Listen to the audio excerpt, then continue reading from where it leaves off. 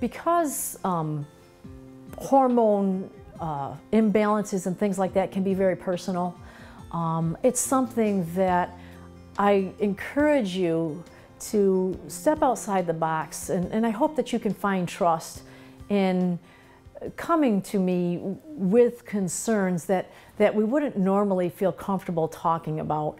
There's a lot of, the female questions, and there's a lot of male questions.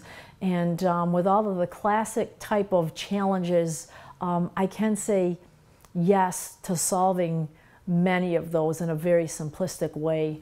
And once again, it's just understanding what's happening and why the hormones are creating different things in the body. And everyone's a different way to fix it, because it could be here, could be physical, or it could, honestly just be the receptors that aren't up to snuff or don't have the energy. And the suppression could be from a career. So really have to be personal about that.